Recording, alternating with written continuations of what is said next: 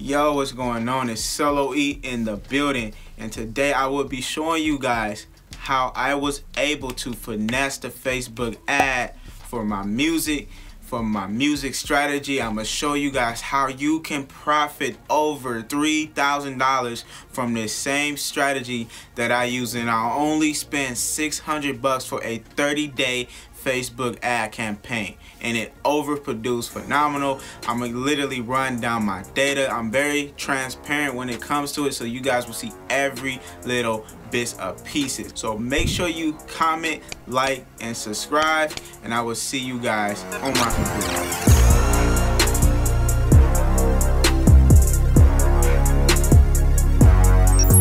Alright guys, so in this video I kind of want to walk you through all of the data, exactly how I got the 1,000+ fans on Facebook, and I'm gonna kind of let you know that these 1,000 fans can be accumulated into dollar signs. Basically, if you're selling any type of product, any type of courses, or any type of merchandise, regardless if you are like an influencer, a music artist, or whatever it is that you got going on, you can essentially make money from these fans, because really 5 to 10% of these thousands of fans that I do have on my Facebook will purchase something from me, whether if that's a t-shirt, music, product, a digital product, whatever it is. You will at least have that 5 to 10% of those people that will be willing to purchase. All right, so let's get into it. I want to first walk you through the data of what my fans page likes was exactly before I did my ad campaign, and I want to walk you through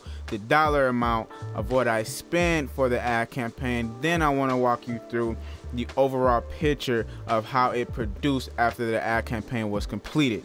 All right, so the very first thing, if you look here, I actually started my ad campaign on August 7th, and then it started accumulating my numbers from there. Now I want you guys to understand that these are die-hard fans of mine, because these are fans that came from an ad campaign. They seen the video, they liked the video, either they comment on the video, and then they went ahead and liked me as a fan, or like my fan page essentially, right? So that being said, if you look here, we seen our numbers at 315, and then it went all the way and started going to 315. So at 315, it was August 5th of 2020. August 6th, it went to 351, and then it just started going up.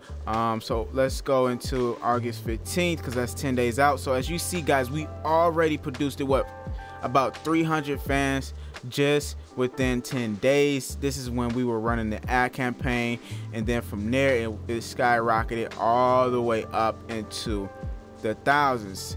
And as you see, when we ran a whole month, so 30-day campaign, we gained literally, so let's say we started at 300, so let's do the math. So we gained over 800+ fans on that 30-day campaign that I ran with Facebook ads. So if you look here, it's just still growing. Now currently I'm not running any ads at all, just because I am just in the process of putting out new material, and obviously I got a lot of other stuff going on, like creating videos and all of this other stuff. So but as you see, the numbers is not declining, it's still inclining, but it's just inclining very slowly.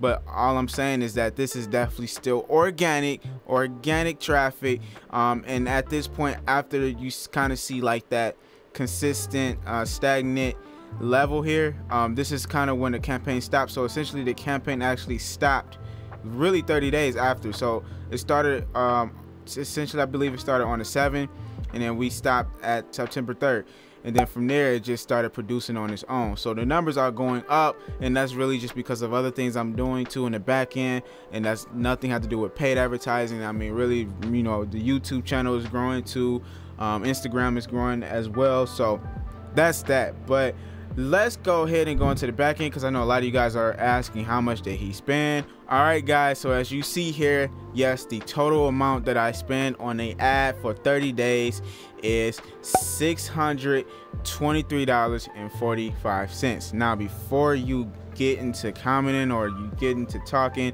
you have to realize, regardless of whatever you're spending, you will want to turn your fans into money. And I'm not essentially saying like every fan you get, they're going to buy something or something like that, but you have to think of it as an investment, and that's how you have to play the market game. I don't care who you are, I don't care what you think, but if you are strictly an artist and you're just now getting to doing your own marketing, you have to realize you have to invest in your music or your overall brand. All right, I mean, you see it all the time. You see labels do it, you see management do it, so it will be the same exact thing for you guys. So $600.23 or $623.45 isn't a lot at all for a 30-day campaign.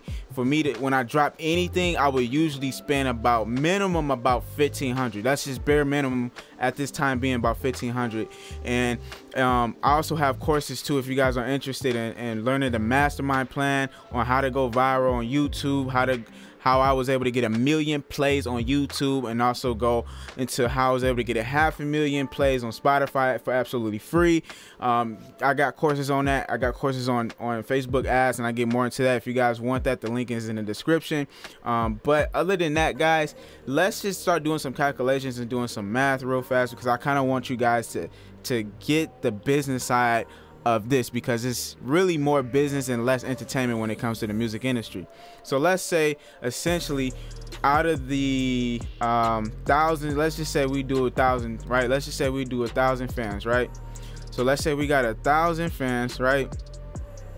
And out of those 1,000 fans, we got what, 5 to 10%. So let's say we have 100 diehard fans that's willing to spend whatever it is that we got going on.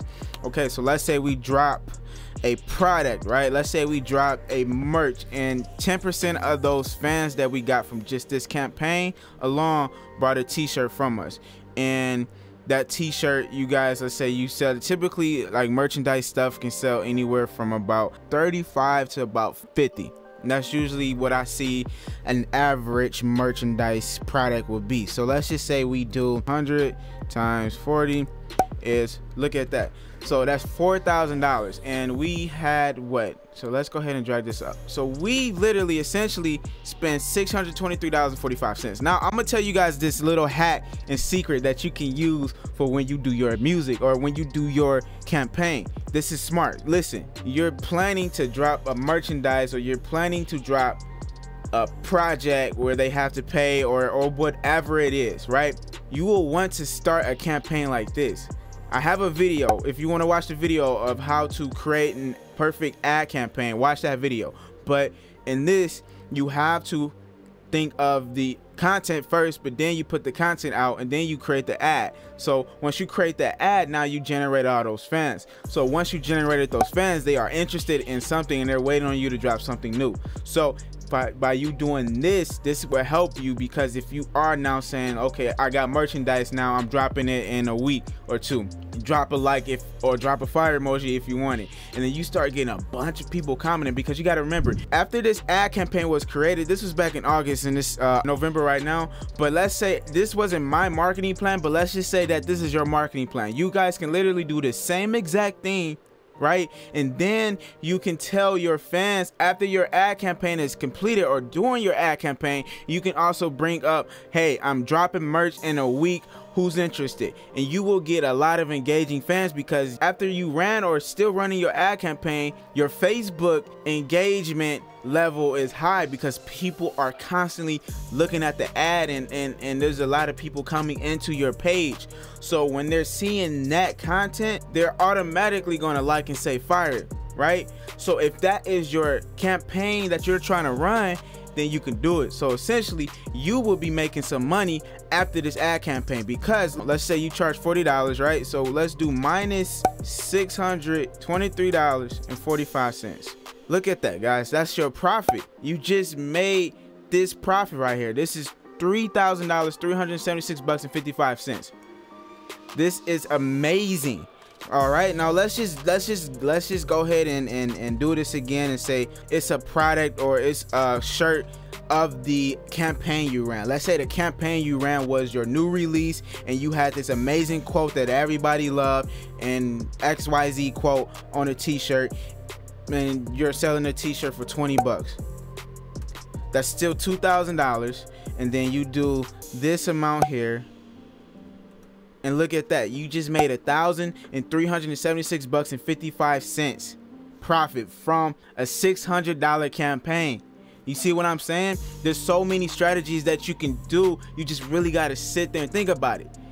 This is an amazing strategy for us musicians, us influencers, whatever it is you're dropping. If you are an influencer and you just overall want to make money, you can tell people, hey, I got a new ebook coming out and I'm only charging $10, $19.95. Or you're a musician, you got a new project coming out, they can stream it for free, you're still going to get money from that. Or, you know what I'm saying, you got a merch coming out, and it's so many different ways you can go about this. So this is a prime example. Now, another thing I want to show you guys in the back end, because I want to show you how amazing Facebook ads can be if you have that right content. So if you look here, you see that the impression that the people it reached was only 253. So it was 253 people on 11.8, right? And then impressions, it had gotten over 340k impressions. So let's go into the ad. So this was the ad that I created for that campaign. Now if you look here, it's telling me they actually reached over 500,000 people, right? And then it got over almost about 6,500 likes, comments, and shares together. Okay, so if you look at this amount here, which is the people reached, and then you look at the actual ad campaign, you can tell the difference. So the ad alone had generated or reached this amount of people. So why is this number less than this number? Guess what? It's because people sharing it, people viewing it, people liking it, people tagging other people in it is what got this amount higher than that. So essentially, if I was to, let's say, have 500,000 on here, my amount spent would have been a lot higher. But since the beauty of this ad campaign that I ran wasn't like that, it was because of people liking the content, they tagging their friends and family, and then they're sharing it on their wall. That's how this was able to generate 500,000 people, or generate 500,000 reach people reach. So what I'm saying is, along guys, this one got 1,200 shares. All right, we got over 210 comments. Okay, so with those 210 comments, a lot of people tagging other people in it, and it's just like, yo.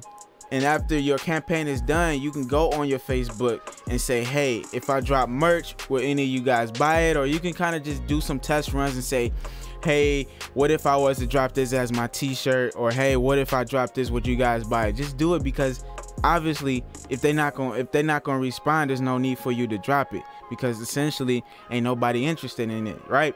So that's what I'm saying, guys. You got to learn how to finesse it. You got to learn how to play the business side and music if you're going to do it yourself, because at the end of the day, you can have people do it, but why when you know you can do it yourself? So if you guys are more interested in this type of information, like what I said, I have a course that will literally break down different strategies for you guys to make money with your music. If you are an influencer, it will work. Other than that, guys, if you have any other questions, make sure you comment below. So as you guys see, this is a strategy that I use, that you can use. Now per se, I didn't specifically use this strategy because I just wanted to build my fan base overall, but believe it, the next strategy that I will be doing for my next release, I'm actually going to be dropping merch for that single, and I'm going to be doing the exact same campaign, but I'm actually going to put more money down just because I already know what it can do. And then my overall plan is to sell the merchandise, is to at least get 10% of those people that like my content from Facebook ads and get them to buy a t-shirt. I'm gonna do also hoodies, and I'm gonna do some small other things that they can purchase just from this ad. After I run this ad, guys, I'm gonna definitely let you know what the results are. So make sure you comment, like, and subscribe, because I'm giving so many valuable content on marketing your music. But if you also want to learn Forex, which is a great way to invest in your music, which I do, then of course follow me. So other than that, guys, if you want to see more, I will see you guys soon. Peace and love.